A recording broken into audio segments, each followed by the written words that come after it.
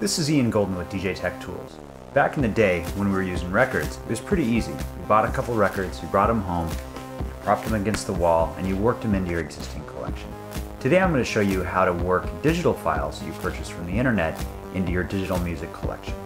Alright, so I'm going to show you three programs in this demo: Traktor, iTunes, and Mixed In Key. And those are the three programs I use to bring songs into my digital music collection. Over here I've got a track that I just purchased. So the first thing I'm going to do with my new track is drag it into iTunes. And you're going to see that that's copying. It just copied it into the iTunes music library. And if I go scroll up, there it is. If I do Apple R, it's going to reveal that that song has now been copied into the iTunes music library. The song is still on the desktop, however, so now I will delete that. And the file that is in iTunes is now referencing that file that's copied into the iTunes music library. So to make sure that actually happens for you, you want to go into Preferences, click on Advanced, and make sure that this is checked. Copy files to iTunes music folder when adding to library. It's really important. That'll help make sure that the music you have stays organized and that it never goes missing. So now that we've got it in iTunes, I go ahead and do Apple I and modify the info. So here's where I'm going to put in some of the notes, like bangin' electro, or if I have a secret word that I like to describe this track, I'll use that, like jitter or bug or anything that you want to use. Then I'll go ahead and assign it to the right genre. For me, I use house electro for that track. You'll also notice that in my list here, I've got things numbered. Why? Because I want breaks to be near house, and I want those to be at the top of my list, but alphabetically, they're not related. So I put a number 1 in front of everything that I want to group.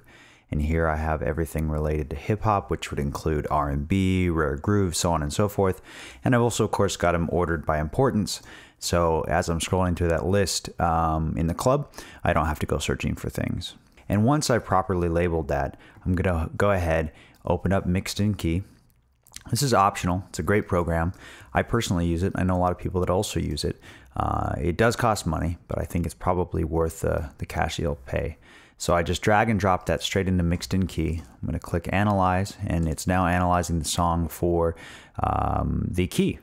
And once that's done, it's going to update the tag in the MP3 so that that information is permanently with the MP3 file. So it's done. It's in the key of 5A, which is a special code that they used that will relate. Now, if I click on that track, you'll notice that the tag updated, and now I've got 5A in front of my artist name.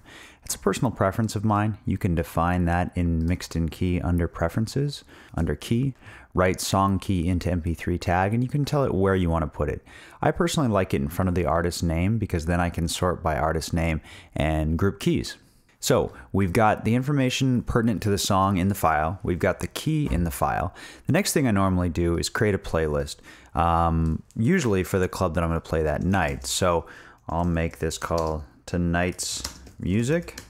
And then with that playlist created, I'm going to switch over to Traktor. Now, right now, this song is not in Traktor, and it's not in Traktor's collection. We want to bring it in. So we're going to click on the iTunes playlist, and then we're going to scroll down and look for that new playlist, Tonight's Music.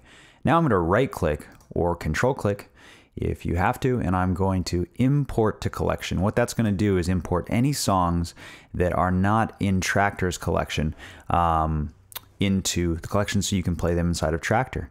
Then I'm also going to import to playlists. So this is going to bring the playlist from iTunes, which we're actually looking at here. We're directly looking at all of the playlists that are in iTunes, and it's going to move them into Traktor's permanent playlist. And you'll see that it's now there under Tonight's Music. And then I'm going to drag that into a crate section where I can quickly access it without going into this tree. And there I have it. So this track is now in Traktor's collection. You can think of the Traktor collection as your specific DJ collection that you really want to play out. And you can think of iTunes as your greater music collection. So you don't need to have all the records in your music collection in your Traktor collection, because chances are high that you probably don't want to play all that music, and you certainly don't want to process it.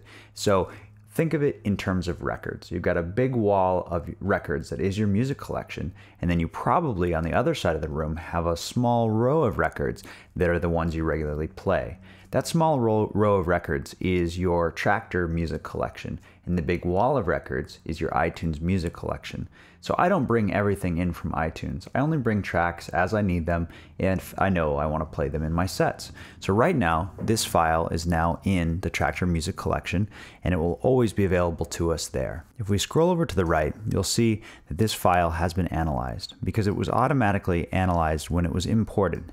You can adjust that setting here in the settings file under File Management and tell Traktor if you want to have it analyze the tracks either here when you import it into the collection or here when you load a track into the deck. Keep in mind that Analyst takes up CPU power, so the most efficient thing is to leave both of these unchecked, right-click on a track, and then select Analyze manually so that you never have Traktor using unnecessary CPU. If you want to just have it automated, you might want to leave this or this checked. When it's analyzed, it creates an overview of the song, drops a beat marker at the beginning where it thinks the first beat is, and also guesses what the BPM is. Usually on most songs, Traktor is pretty accurate. We're going to have to check it though to make sure. The way to check that is to go through and compare these peak points of the waveforms with these white grids. And if they're not accurate, you can change the BPM and move the grid into place. Traktor did a pretty good job with this track. So, we've got the song in Traktor, it's been analyzed, now we need to prepare it for our set. The first thing I do is look for the first big part of the song. So I'm looking for that first part of the track where I know I want to be done with my mix. This is my own personal method. You can alter it as needed or come up with your own. And what I'll do here is go ahead and store a cue point and make that my grid marker. That grid marker is white, so it's always pretty present, and I always know, okay, the white marker is the beginning of the song. Then I'm going to go back to the first cue point the Traktor set, and I'm going to change that to a load marker. So now each time this file is loaded into any deck, it's going to automatically load to that point there. And visually I know, okay, that's my mix out point. So that's my personal method for bringing tracks from the digital music stores to the dance floor. I realize this video is a little bit long, but once you get used to the process, you'll be able to do this really quickly. And most importantly, your music's going to be super prepared and ready for any situation. I genuinely believe that in digital DJing, preparation is one of the most important things. Keeping your music files organized and well prepared for a stressful environment like the club is probably one of the most important things you'll do in your career as a digital DJ.